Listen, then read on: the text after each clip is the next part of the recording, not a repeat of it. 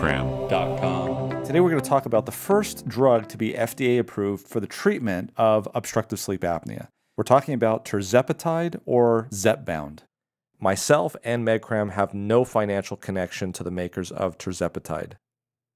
Hi again, I'm Dr. Roger Schwelt, co-founder of MedCram.com, where we have multiple medical education videos, not just for providers who need continuing education credit, but also for patients and people who are interested in disease. We actually have a video on obstructive sleep apnea explained clearly. And today we're going to talk more about this topic. There is a new medication that's actually been FDA approved for the treatment of obstructive sleep apnea. Join us at MedCram.com.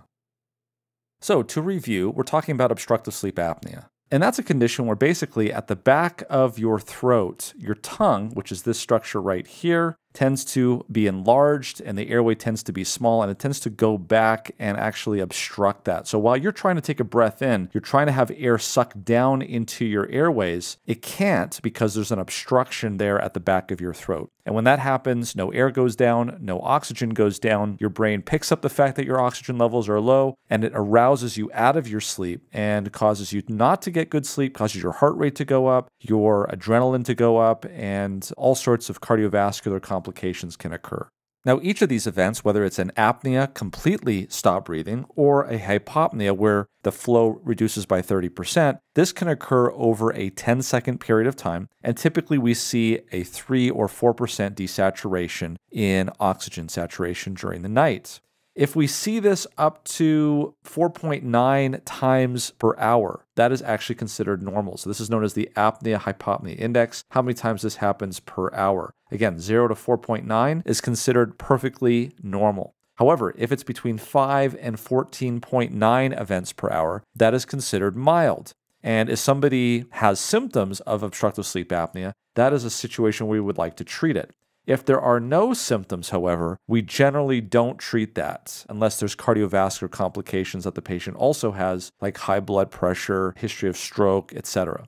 Certainly people with moderate or severe sleep apnea, so that means people with AHIs of 15 to 29.9 or greater than 30 events per hour, which would be severe, are the type of people that we really want to make sure that we're treating because this type of a condition, obstructive sleep apnea, is associated with a number of bad things. Cardiovascular events, neurovascular events, neurological, mood, etc. One of the major treatments for obstructive sleep apnea is actually something called a CPAP mask. This either fits over the nose and the mouth, or it fits just over the nose if you can keep the mouth closed, or it fits into the nose, again, if you can keep the mouth closed. The purpose of this is to put in this positive pressure ventilation, almost as if you're pumping up a flat tire, to get the tongue off of the back of the throat and to leave this open. By the way, there are other ways of doing this. You can do a lower jaw advancer, which we've talked about in our obstructive sleep apnea series. There's also various surgeries that we've also talked about that can do this. And while certainly people can have this and not be overweight, people who are overweight have an increased risk of having obstructive sleep apnea. And that's because particularly men, but also women, can store fat in their tongue, and it causes their tongues to be even more enlarged. And so you can see that losing weight is the best way of getting rid of this fat here in the tongue. In fact, there's been studies that have shown that just a 10% loss in weight can reduce the AHI by up to 50%.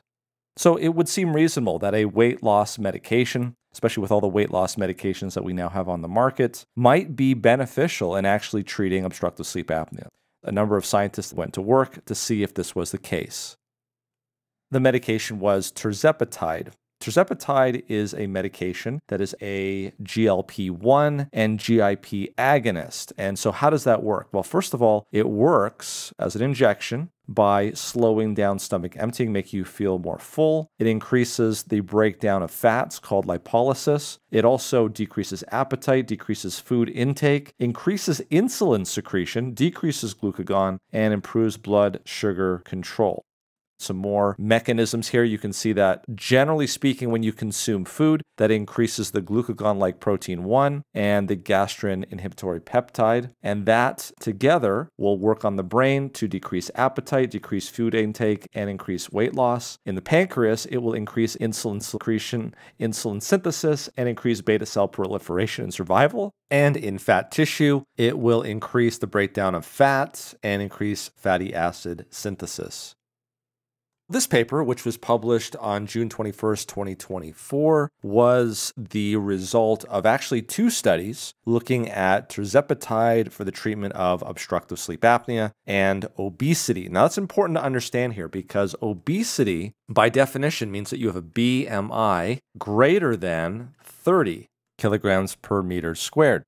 Let's talk about this SURMOUNT OSA study. We'll put it in the description below. In SURMOUNT OSA, they took a population of adults with moderate to severe OSA. Okay, so what does that mean? That means that the AHI was 15 plus. Notice that, again, the BMI was greater than 30 kilograms per meter squared. They divided these into 2 groups. They divided 234 into those that were intolerant of CPAP and had no intention of using CPAP, and also 235 into a group that was interested in using CPAP. And then what they did was they did a randomized double-blinded placebo-controlled trial where they took tirzepatide and started out at 2.5 milligrams injectable weekly. And every 4 weeks, so they did this weekly, but every 4 weeks, they increased the dose by 2.5 milligrams until they got to either a maximum dose of 10 or 15 milligrams, depending on what the subject could tolerate. And they did this for 52 weeks or a year versus placebo. So what happened? The primary endpoint was to see what happened to the actual AHI, or the apnea-hypopnea index. This is how we measure the severity of obstructive sleep apnea. They looked at it in both the tirzepatide group and the placebo group in those that were intolerant of CPAP and would not use it, and also a tirzepatide group and a placebo group in those that would use CPAP to see if there was any difference. Spoiler alert is it really didn't matter whether they used CPAP or whether they didn't use CPAP because the results were pretty much the same. And by the way, both arms of this trial were engaged in lifestyle and active weight loss. And maybe the reason why there was actually a reduction in the AHI in the placebo group because both sides were actively involved with lifestyle modification. What they found was that there was a reduction in AHI of 25.3 events. That's actually pretty significant. Now, when you back that up against what happened in the placebo group, there was a reduction of 5.3 events. Overall, the difference was 20 events per hour, and that was statistically significant. It wasn't that the medicine was just preventing sleep apnea. It was doing it because it was reducing body weight. So approximately 18 to 20% reduction in body weight in these obese subjects. So these are people with a BMI of greater than 30.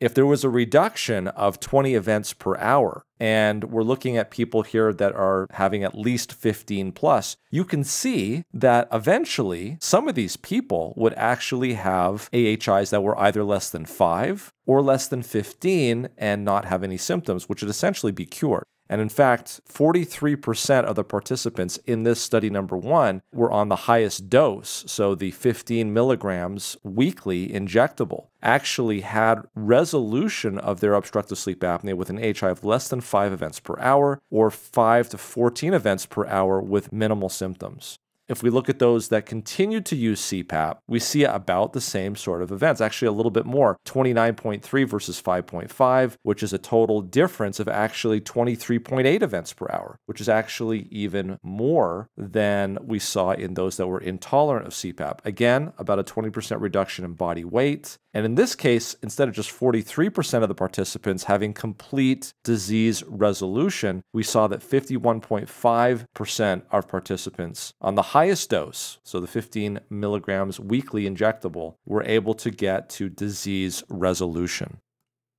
Here's a more pictorial way of seeing it. You can see here, this is study number 1. This is study number 2. This is pictures here from the actual New England Journal of Medicine article. So we talked about efficacy. What about safety and side effects? So what were the most common adverse events? Prior to this SURMOUNT OSA study, there was actually some safety data that was used to get this drug to market for obesity, and we can review a lot of those. So the most common adverse events that we saw in this trial, if we looked at study number 1, where the patients threw away their CPAP machine, and study number 1 here, and study number 2 here, we can see what the side effects were. So again, here's study number 1, and study number 1 in terms of side effects for diarrhea, for nausea, for vomiting, and for constipation. Notice that study number 1 versus study number 2 here for nausea, here for vomiting, and here for constipation. Notice that the side effects in trial 2 was actually on average less, and it may be because these patients were on CPAP. So a lot of the issues associated with this drug means that there is a slowing down of the motion of the GI tract in getting that food through, and that means that sometimes you can have bloating, you can have the inability to take a deep breath, and that can have issues with the compliance and the pressure in the airways that can affect the severity of obstructive sleep apnea. If we go back to those 2 studies that actually got this medication FDA approved for weight loss, that was SURMOUNT 1 and SURMOUNT 2, you can see that the most common are GI side effects, which is no surprise. Nausea, the most common, vomiting, diarrhea, constipation, abdominal pain. These were mostly mild to moderate, but did lead to higher discontinuation rates compared to placebo.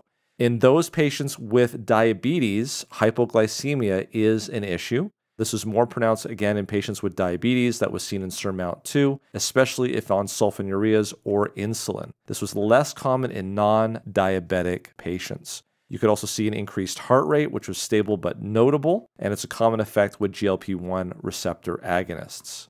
What about other ones? Gallbladder issues like cholelithiasis, cholecystitis, potential risk of pancreatitis, injection site reactions. Here's sort of a black box warning in terms of thyroid C-cell tumors. So medullary thyroid carcinoma. This has been linked in animals, but not in humans as yet. And a rare side effect that can occur, possibly due to dehydration from GI side effects, would be acute kidney injury.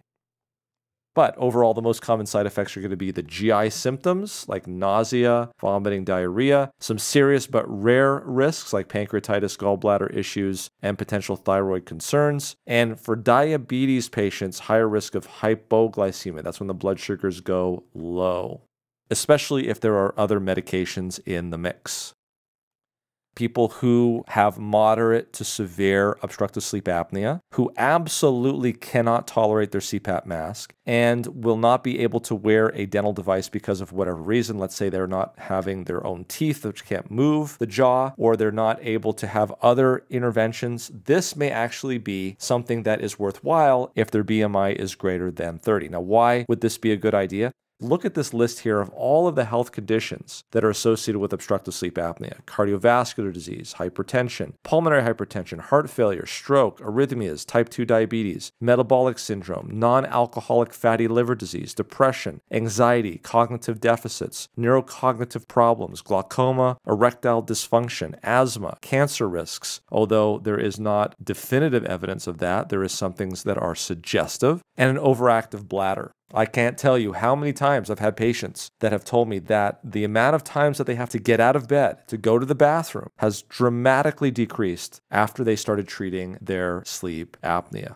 What about complications associated with obstructive sleep apnea? Increased arousal, so you're going to be sleepy the next day. You're not getting a lot of sleep. This hypoxemia is going to cause low blood levels during sleep, and it's going to cause cardiovascular problems. This hypercapnia, because you're not able to ventilate very well, can make you have a headache in the morning. Sleep fragmentation, as we talked about, impaired driving the next day, work performance decline, and then strains on your relationship, especially if you're snoring and your bed partner is not getting any sleep.